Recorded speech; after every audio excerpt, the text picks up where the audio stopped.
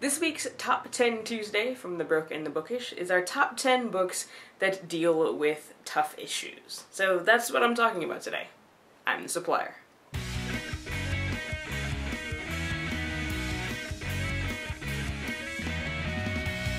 I like reading about books with tough issues, partly because, life is tough, and partly because it gives me a point of entry to empathize with people who find themselves in situations that I have not experienced. So here are my top 10 books that deal with tough issues. Number 10 is Wanna Go Private, and it deals with the dangers of having relationships with people on the internet. And it's one of those it's scary because it's true kind of books. Number 9 is If You Come Softly, which deals with interracial relationships and I suppose the dangers of being the wrong color at the wrong place at the wrong time. Number 8 is Identical. And this one is a novel in verse, which is kind of cool. But it deals with abuse and with mental illness and is kind of fantastic. Actually, not kind of fantastic, it is quite fantastic. Although I suppose this is my top 10 list, so they're all going to be quite fantastic. Yeah, okay, moving on. Number 7 is Scars by Cheryl Rainfield, which deals with self-harm, among other things, and it is also fantastic, and this is my second copy of this book. Because one of my kids jacked my previous copy. Number 6 is the Riders of Apocalypse series by Jackie Morse Kessler. And there's one more that I don't have called, I think, Breath. But they deal with bullying and with self-harm and with eating disorders. I don't know what the fourth one deals with. I can come back and let you know once I pick that one up and read it. I'm gonna take 5 and 4 and say Anything at All by Chris Crutcher. This is his newest book, period 8, but Chris Crutcher deals with all kinds of tough issues and he deals with them in a really real way.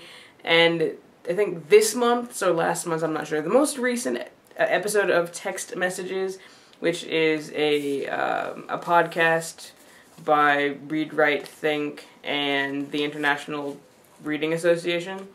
It's really cool. Dr. Beeler did an interview with Chris Crutcher on that podcast, and I will link to it in the description because it's just cool to hear why he writes what he writes, so he gets 2 slots.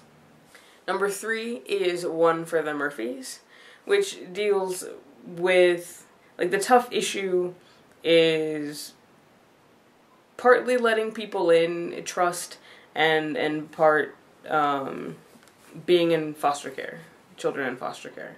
Number 2 is Butter, which deals with obesity and popularity and bullying.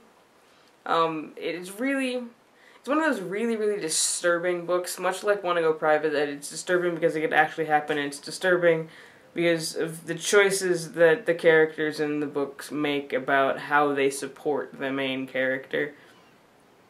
Very good. Very, very scary. Oh wow, this is kind of... I did not even realize this is coming apart. So, number 1 is 13 Reasons Why by Jay Asher. And this one really deals with the snowball effect of bullying. So, how when we do things to people and we think they're funny, we don't really know how they affect an individual person and how they're going to react to it. And again, it's one of those disturbing type novels, but I think it's hit close to home for a lot of people, and I hear a lot of great things about it on the internet, and the audiobook is, the way they put it together is fantastic, and a number of my students have liked it, so many that there's an entire section of the book that is about to fall out, which means I need to replace it here soon. So it is number 1, my top book is 13 Reasons Why by Jay Asher. You may have noticed that there were no LGBTQ books on this list, on my top 10 list here, and that's by design. The 17th, so Friday, is the International Homophobia and Transphobia Awareness Day. So in honor of that, this week's feature shelf deals with that tough issue, so I'll be giving you 5 books that deal with homophobia or transphobia in some way. So what are your top 10 books about tough issues?